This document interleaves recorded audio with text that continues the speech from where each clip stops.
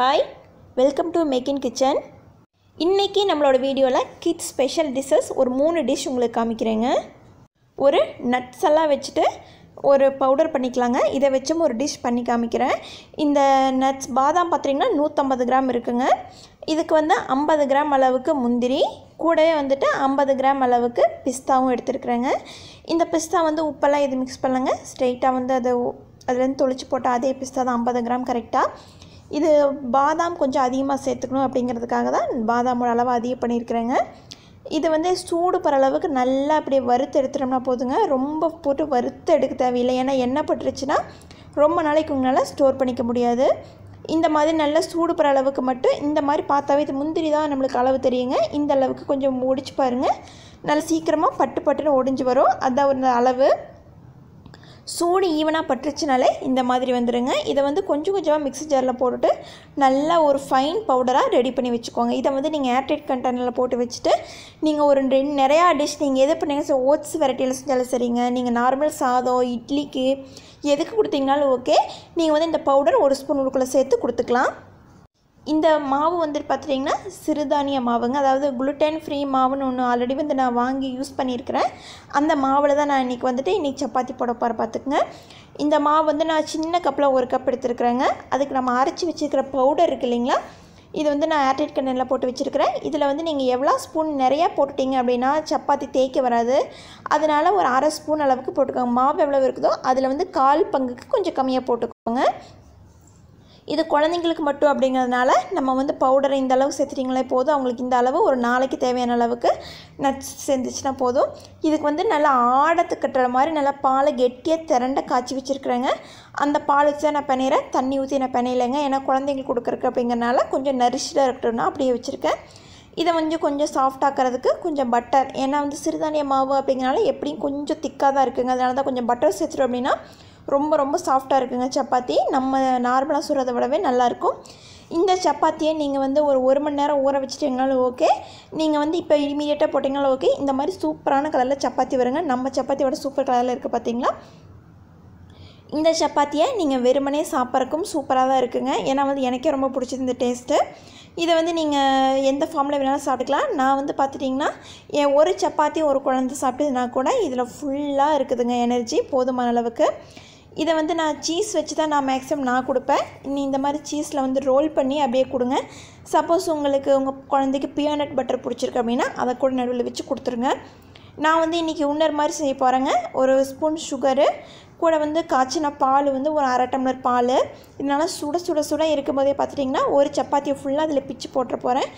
Suppose உங்கள் குழந்தை 8 மாதத்துலேருந்து 1.5 வயசுக்குள்ளே இருக்குது, கடித்து சாப்பிட முடியாது அப்படின்னா இந்த மாதிரி கொடுங்க. ஒரு 10 நிமிஷம் ஊற வச்சிங்கன்னா போதுங்க. சூடானதுக்குள்ளே ரொம்ப சாஃப்டாகிருங்க இந்த சப்பாத்தி. அப்படி இப்படியே எடுத்து ஒரு பீஸாக குழந்தைய வாயில் போட்டு சும்மா கடிக்க கூட தேவையில்லைங்க. சும்மா நல்லா வாயில் போட்டு உளுமுனாலே உள்ளே போய்க்கும். செகண்டு நம்மளோட டிஷ் என்னென்னு பார்த்துட்டிங்கன்னா ஸ்வீட் பனியாரமும் ஸ்வீட் தோசையும். பச்சரிசி மாவு வச்சுட்டு நம்ம இன்றைக்கி செய்ய போகிறோங்க. பச்சரிசியில் ஒரு 2 மணி நேரம் ஊற வச்சுருக்கேன். இந்த கப்பில் தான் அளந்து போட்டிருக்கேங்க. 1 கப் அரிசியும் 1 கப் தேங்காயும் எடுத்துருக்கிறேன். இது கூட தேவையான அளவுக்கு ஏலக்காய் தூள் நம்ம சேர்த்து அரைக்கும் போது அதை சேர்த்துக்கலாங்க. நான் இன்றைக்கி சும்மா ஒரு அளவுக்கு அவங்களுக்கு ஒரு வெல்லத்தை வச்சு காமிக்கிறேன். இந்த 1 கப் அளவுக்கே வரணுங்க. 3 ஈவனாக இருக்கணும். அப்போ தான் ஸ்வீட் டேஸ்ட்டு அளவாக இருக்குங்க. இந்த கப் ஃபுல்லாக நிறையணும்னு பார்த்தீங்கன்னா ஒரு 1.25 பீஸ் அளவுக்கு வெள்ளை பிடிக்குங்க. நல்லா தட்டி அதை காய்ச்சிக்கோங்க. காய்ச்சி வடிகட்டி எடுத்துக்கோங்க. எப்பவுமே வெள்ளத்தை காய்ச்சி வடிகட்டிக்கோங்க. இது எல்லாத்தையும் இப்போ ஃபஸ்ட்டு அரைச்சி எடுத்துடலாம். இந்த அரிசி மாவில் இருக்கிற தண்ணியை முக்கால்வாசி வடிச்சிட்டு சும்மா ஒரு சுத்தர அளவுக்கு மட்டும் தண்ணி இருக்கிற மாதிரி வச்சுட்டு நல்லா கெட்டியாக நல்லா ஃபைன் பேஸ்ட்டாக அரைச்சி எடுத்துக்கோங்க. நல்ல மாவு அரைச்சதுக்கப்புறமா இந்த தேங்காய் எல்லாத்தையும் உள்ளே சேர்த்துட்டு சும்மா ஒரு 2 சுத்து மட்டும் விட்டு எடுத்துருங்க. கொஞ்சம் கடிக்கும் போது அந்த தேங்காய் வாய்க்கு பட்டுச்சு அப்படின்னா டேஸ்ட் ரொம்ப நல்லா இருக்குங்க. அதுக்காக தான் ஏலக்காய் தூள் இதுக்குள்ளேயே சேர்த்துட்டு நல்லா அரைச்சி எடுத்துடலாங்க. சும்மா ஒரு 2 சுத்து மட்டும் விட்டுட்டு இந்த அளவுக்கு கெட்டியாக இருக்குன்னு பார்த்துக்கோங்க. கரண்டியில் எடுத்து விட்டோம்னா கூட டக்குன்னு உழுவக்கூடாது. அந்தளவுக்கு கெட்டியாக இருக்கணும். அப்போ தான் நம்ம வெள்ளத்தை சேர்த்தும் போது அளவாக இருக்குங்க. வெள்ளை பாகு நல்லா ஆறுனதுக்கப்புறமா அரிசி மாவுக்குள்ளே சேர்த்துக்கோங்க. இது என் பையன் ரொம்ப ஸ்வீட் கம்மியாக சாப்பிடுவாங்க. சாப்பிட்றது ரொம்ப கம்மியாக தான் சாப்பிடுவான். அதனால் நான் இதில் ஒரு 3 கரண்டி மொத்தமாக ஒரு 4 கரண்டி அளவுக்கு எனக்கு ஸ்வீட் வருங்க. இந்த வெள்ளை பாகு வரும்.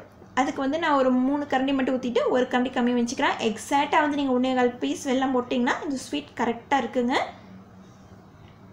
இதெல்லாத்தையும் கலக்கிட்டு 3லேருந்து 4 மணி நேரம் நல்லா ஊற வச்சுருங்க. ஊற வச்சுட்டு தோசை போட்டிங்கன்னா தான் நல்லா மேலே எலும்பி வரும் தோசை. பனியாரமும் அப்படி தாங்க, அப்போ தான் நல்லா வரும். ஊறினதுக்கப்புறமா ஒரு தோசைக்கல் வச்சுட்டு அதில் வந்து 1 ஸ்பூன் நெய் ஊற்றிட்டு நான் வந்து இன்றைக்கி தோசை வறுக்கிறேங்க. இந்த அரிசி மாவை நல்லா கரண்டியில் படுற மாதிரி கல்லில் ஒட்டி தேய்ச்சிடாதீங்க. இந்த மாதிரி ஊற்றி ரவா தோசை மாதிரி ஊற்றி மட்டும் விட்டுட்டிங்கன்னா போதும். ஏன்னா வந்து கெட்டியாகாமல் இப்படி தான் சாஃப்டாக வரும். மேலேயும் வேணுங்கிற அளவுக்கு நெய் ஊற்றிக்கோங்க. நெய் வேண்டாம் அப்படின்னா நீங்கள் வந்து தேங்காய் எண்ணெய் கூட ஊற்றிக்கலாம், அதுவும் நல்லா தான் இருக்கும். 2 சைடு நல்லா அமுத்தாமல் சூப்பராக வேக வச்சு எடுத்துருங்க. இந்த மாதிரி பொன்னிறமாக அழகான தோசை நம்மளுக்கு கிடைக்கும். குழந்தைங்களுக்கு இந்த டேஸ்ட் ரொம்ப டிஃப்ரெண்ட்டாகவும் இருக்குங்க, ரொம்ப பிடிக்கும். நான் இன்னொரு தோசை ஊற்றி காமிக்கிறேங்க. இந்த மாதிரி கல்லில் படாமல் ஊற்றுங்க. கல்லில் பட்டுச்சு அப்படின்னா அந்த இடமெல்லாம் கொஞ்சம் கெட்டியான மாதிரி இருக்கும், ஏன்னா பச்சரிசி மாவு அப்படிங்கிறதுனால. இதில் ஒரு தோசை சாப்பிட்டுனா கூட போதுங்க, குழந்தைங்களுக்கு ரொம்ப டேஸ்ட் பிடிச்சிரும். நான் வந்து இதே டைமில் உங்களுக்கு பனியாரமும் இதிலேயே போட்டு காமிக்கிறேன், எப்படி வருதுன்னு பாருங்கள். இதுக்கு வந்து நான் ஒரு ட்ராப் வந்து எல்லாத்துலேயும் நெய் விட்டுருக்குறேங்க. கூட வந்துட்டு பனியாரம் சின்ன சின்ன பனியாரமாக ஊற்றுறேன், ஏன்னா குழந்தைங்களுக்கு எப்போவுமே குட்டி குட்டியாக இருந்தால் தான் பிடிக்கும். இதை கூட இன்னும் கொஞ்சம் நீங்கள் ரிச் பண்ணணும் அப்படின்னா இதில் கூட நட்ஸ் பவுடரை வந்து மேலால் தூவி விட்டுக்கோங்க. அதுவும் டேஸ்ட் ரொம்ப நல்லா தான் இருக்கும், டிஃப்ரெண்ட்டாகவும் இருக்கும். கொஞ்சம் கலர்ஃபுல்லாக வேணும் அப்படின்னா மேலே கொஞ்சம் குங்குமப்பூ இருக்கு இல்லைங்களா, அதை கூட தூவி வச்சுக்கோங்க, அதுவும் நல்லா தான் இருக்கும். நம்ம நார்மலாக சுர பணியாரத்தை விட ஒரு 1/2 செகண்ட் கொஞ்சம் அதிகமாக வச்சு எடுத்துக்கோங்க, அப்போ தான் நல்லா வேகுது. மீடியம் ஃப்ளேமில் நல்லா வேக வச்சு எடுத்துகிட்டு திருப்பியும் போட்டு ஒரு 2 நிமிஷம் நல்லா வேக வைங்க. உளுந்து சேர்த்துன மாவு தான் மேலே எலும்பி வருங்க. உளுந்து சேர்த்தாத மாவு இந்த மாதிரி கப் மாதிரி தான் வரும். இதுக்குள்ளே வந்து உங்களுக்கு வேணுங்கிற பூரணமாக இதாக இருந்தாலும் சரி வச்சு கொடுங்க, குழந்தைங்களுக்கு ரொம்ப பிடிக்கும். அது இவ்வளோ தாங்க ஈஸியான ஸ்வீட் தோசையும் பணியாரமும். இந்த வீடியோ உங்களுக்கு பிடிச்சிருந்தா மேக் இன் கிச்சனுக்கு சப்ஸ்கிரைப் பண்ணுங்கள். வேறு ஏதாவது வீடியோ வேணால் கூட கமெண்ட் பாக்ஸில் சொல்லுங்கள். நெக்ஸ்ட்டு வர எபிசோடில் அப்லோட் பண்ணுறேன். தேங்க்யூ.